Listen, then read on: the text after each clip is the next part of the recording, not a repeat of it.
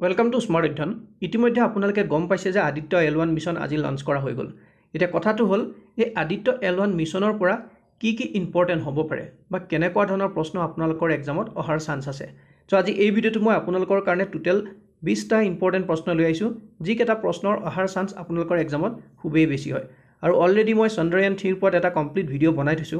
আপুনি যদি চোৱা নাই সেই ভিডিওটো প্ৰথমতে চাই লওক কাৰণ চন্দ্ৰয়ান 3 টো আমাৰ আহিবলগীয়া এক্সামৰ কাৰণে বহুত বেছি ইম্পৰ্টেন্ট হয়। সো দেৰি নকৈ তেতিয়াহলে আজি ভিডিওটো আৰম্ভ কৰিছো। সো আজি প্ৰথমটো প্ৰশ্ন চাওক। When Aditya L1 solar mission is set to be launched, মানে আদিত্য L1 সৌৰ অভিযান কেতিয়া আৰম্ভ কৰা হ'ব? এটো অলৰেডি এটা কৰা হৈ গল আজি কৰিলে। সো এটো কেতিয়া হল? আজি ডেটটো আপোনালোকে ভালকে মনত ৰাখিব সেপ্টেম্বৰ 2 2023। অপচন নম্বৰ বি টো শুদ্ধ হ'ব। এইখিনতে মই আৰু এটা কথা আপোনালোকক ক্লিয়াৰ কৰি দিব বিচাৰো।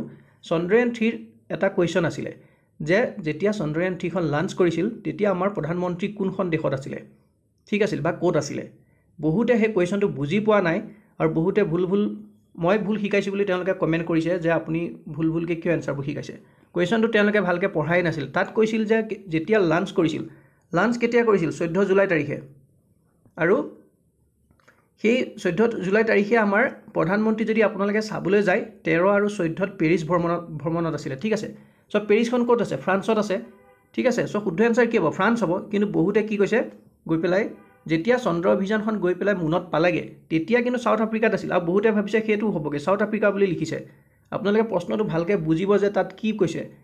তাত সুধিছিল যেতিয়া লঞ্চ কৰিছিল আৰু লঞ্চ কৰিছিল 14 তাৰিখে 14 জুলাই আৰু সেই সময়ত প্ৰধানমন্ত্ৰী ফ্ৰান্সত আছিল।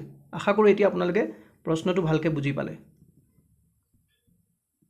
Question number 2. What is Aditya L1 solar mission? এটা কথাটো হল এই যেটো আদিত্য সোলাৰ মিশন যেটো লঞ্চ কৰিলে ইয়াৰ হয় কি মানে এটো হয় কি কি কৰিব গৈ পেলাই। সো অপশন নম্বৰ 8 কি দিছে চাওক। ভাৰতৰ পৰা প্ৰথমটো মানৱ নিৰীক্ষণ শ্ৰেণীৰ মহাকাশ ভিত্তিক চন্দ্ৰ অভিযান। আৰু সেকেন্ড বি নম্বৰটো দিছে ই ভাৰতৰ পৰা মংগল গ্ৰহ অধ্যয়নৰ বাবে এক মহাকাশ অভিযান। সকলোৱে জানে এটো ভুল কাৰণ চন্দ্ৰ অভিযান নহয়। এটো ভুল।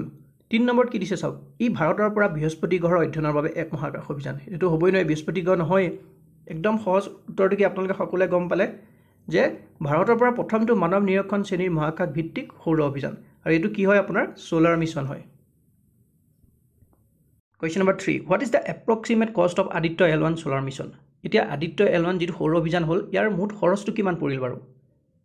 সো এটো একচুয়ালি আপোনাৰ যেটো অপশন নম্বৰ 1 ত দিছে 378.53 crore। মই এই কোৱেশ্চনটোৰ আনসাৰ এটো দিছো কিন্তু বহুতখিনি আৰ্টিকলছত আপোনালোকে চাব 300 কোটি প্লাস গৈছে বুলি কৈছে আৰু বহুতে লিখিছে যে 400 কোটিৰ ওচৰা-ওচৰি। এটা কথাটো হল আপোনালোকৰ এক্সামত অপশনত কি থাকে। মই এটা আৰ্টিকল চাই আপোনালোকক এই কোৱেশ্চনটোৰ আনসাৰটো দিছো। এই চাওক এটো এটা আৰ্টিকল হয় HD Tech বুলি। তেওঁলোকে লিখিছে এই লাষ্টৰ শাৰীটো চাওক। Government of India had allocated a budget of about rupees 378.53 crore for the solar mission excluding launch cost। মানে গভৰ্নমেন্ট অফ ইন্ডিয়াই এলোকেট কৰিছিল 378.53 crore টকা। মই এটো দিছো। এতিয়া এই কাৰণে মই কলো যে মোৰ আনসাৰটো শুদ্ধ নহবও পাৰে কাৰণ ইয়াত লিখিছে এক্সক্লুডিং মানে যেটো লঞ্চ কষ্ট উদ্বোধন যেটো কৰিলে সেই উদ্বোধনৰ খৰচটো কিন্তু তাত থকা নাই মানে ধৰা নাই। উদ্বোধনৰ যদি খৰচখিনি গুটিখিনি আহি যায় তেতিয়া হলে বেছি হ'ব। আৰু যদি এক্সাক্ট ভ্যালুটো মই কেতিয়াবা গম পাওঁ যদি ইয়াৰ ওপৰত আৰ্টিকল চলাই এক্সাক্ট ভ্যালুটো কিমান হল তেতিয়া মই আপোনালোকৰ লগত শেয়াৰ কৰি দিম সোনকালে। Question number 4. What is the approximate distance to the sun from the earth? এটা কথাটো হল পৃথিৱীৰ পৰা সূৰ্যৰ অনুমানিক দূৰত্ব কিমান কিলোমিটাৰ হয় আমাৰ পৃথিৱীৰ পৰা সূৰ্যলৈ। সো এটো হৈছে আপোনাৰ 150 মিলিয়ন কিলোমিটাৰছ আৰু আমাৰ অসমত কি বুলি কম এটো 15 কোটি কিলোমিটাৰ।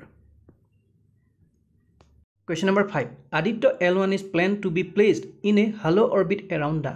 এতিয়া আপোনালোকক খুদিছে যে আদিত্য L1 ৰ চাৰিওফালে এটা প্ৰভা কক্ষপথত স্থাপন কৰাৰ পৰিকল্পনা কৰা হৈছে। ইয়াত দিছে लाग्रेजिয়ান বিন্দু 1 নে लाग्रेजिয়ান বিন্দু 2 নে 3 নে 4 কোনটো শুদ্ধ হ'ব বাৰু? সো এটো হৈছে আপোনাৰ लाग्रेजिয়ান বিন্দু মানে लाग्रेजिয়ান পইণ্ট 1। অপচন নম্বৰ 1 টো শুদ্ধ হ'ব। Question number 6. Which rocket will be used to launch Aditya L1 solar mission? মানে কোনটো ৰকেটৰ সহায় আদিত্য L1 সৌৰ অভিযান উৎক্ষেপণ কৰা হ'ব মানে হৈছে। সো এটো আপোনাৰ কি হ'ব? এই কোৱেশ্চনখিনি অপশন জি কেটা আছে ভালকে মনত ৰাখক। GSLV দিছে, এটা দিছে PSLV, এটা দিছে PSLV XL। সব শুদ্ধ আনসাৰটো হৈছে আপোনাৰ PSLV XL। ঠিক আছে।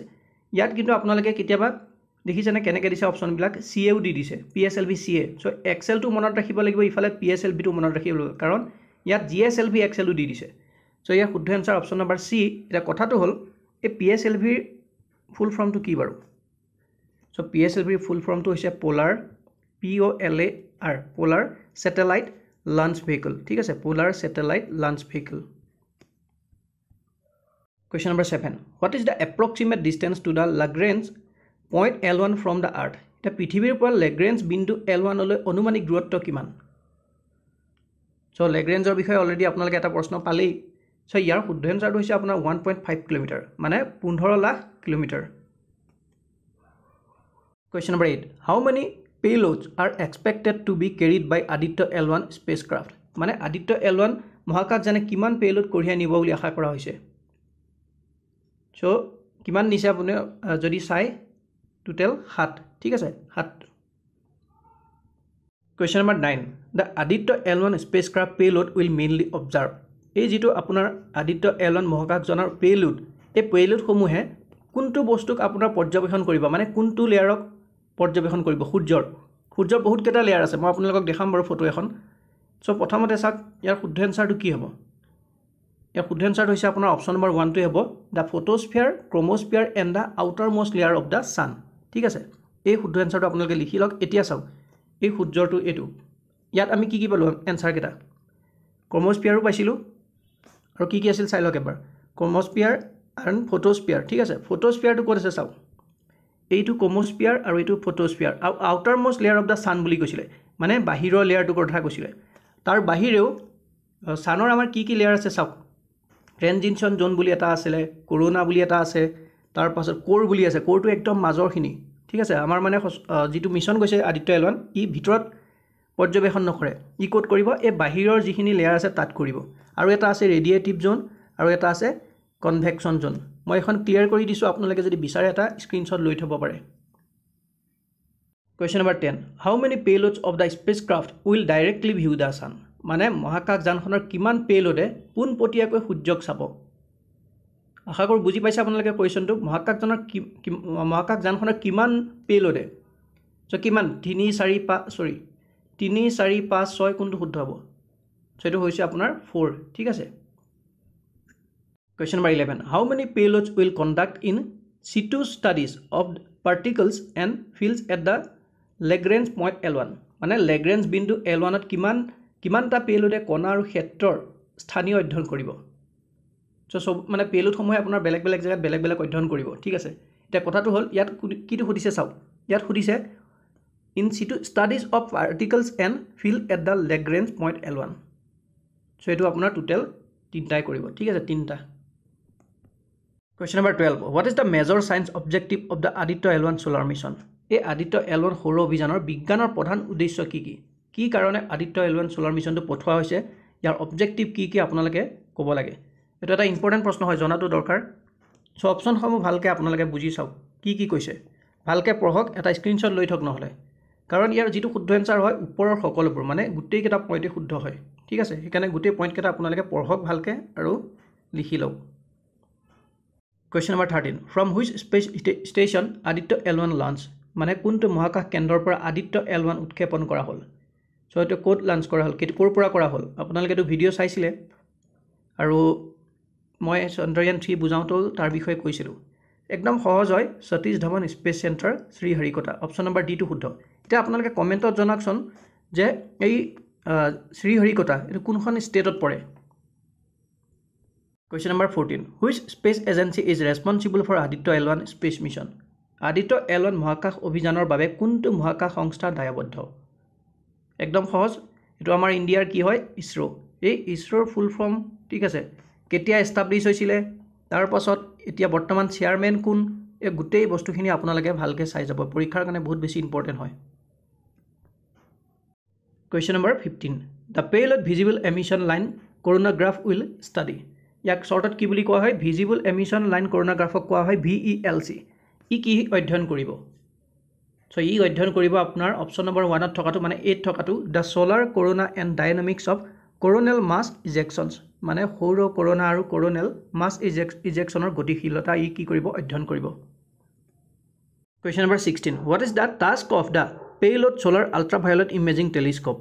ইয়াক শৰ্টত সুইট বুলি কোৱা হয় আপোনালোকে জানি থক যে ইয়াৰ ফুল ফৰ্মটো কি হয় solar ultraviolet imaging telescope so ইয়াৰ কামটো কি হয় অপচন নম্বৰ ডি টু হয় images the solar ফটোস্ফিয়াৰ and ক্ৰোমোস্ফিয়াৰ in নিয়াৰ ultraviolet Question number 17. How long Aditya L1 will take to reach Lagrange point 1 from the earth?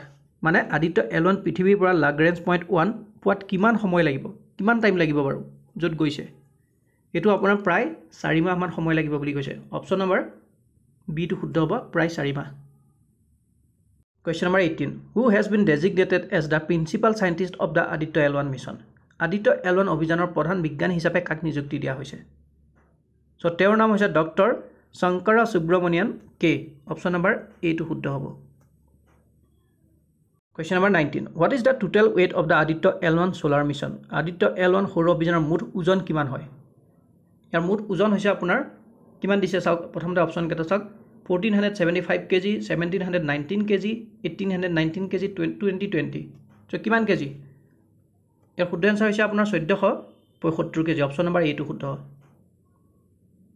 Question number 20. When Aditya L1 solar mission was originally conceptualized, মানে Aditya L1 সৌৰ অভিযান প্ৰথম ধাৰণা কেতিয়া কৰা হৈছিল এই প্ৰশ্নটো এটা আপোনালোকৰ কাৰণে ৰাখিছো সকলোৱে এটা গুগল কৰি হলেও চাওক সকলোৱে কমেন্টত জনাওক যে ইয়াৰ শুদ্ধ আনসাৰটো কি হ'ব 2006 2007 2008 নে 2009 চনৰ জানুৱাৰী মাহত কোনটো শুদ্ধ আনসাৰ হ'ব এটা সকলোৱে জনাওক সো আজি ভিডিওটো ইমানে আছিল যদি ভাল লাগিল তেতিয়া এটা লাইক কৰিব নাপাহৰিব